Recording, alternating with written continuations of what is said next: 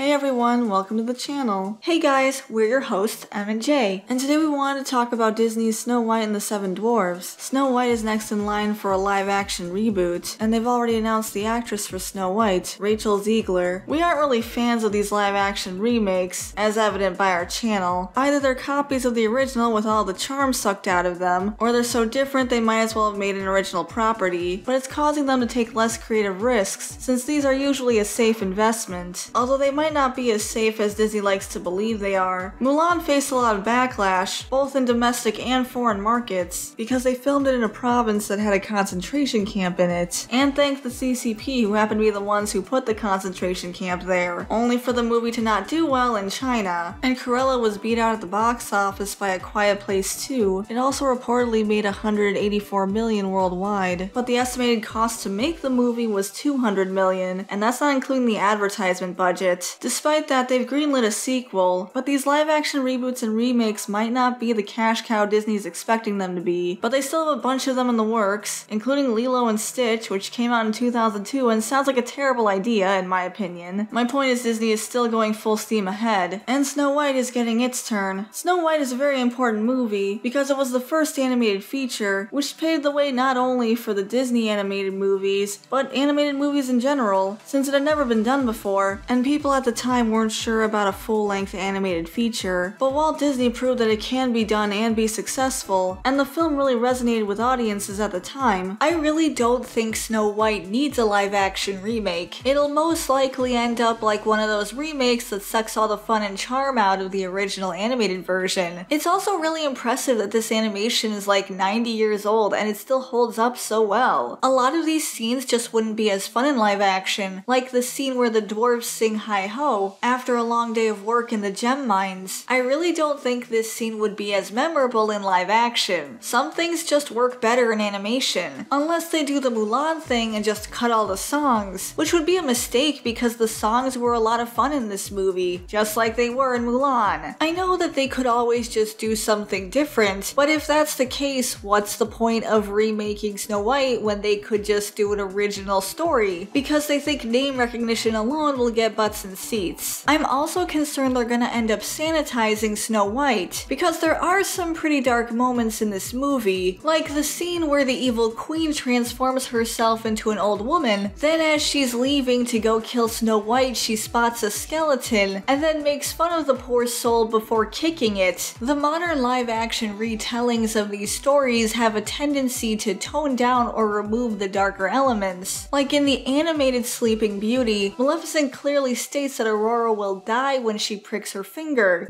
Before the sun sets on her 16th birthday, she shall prick her finger on the spindle of a spinning wheel and die.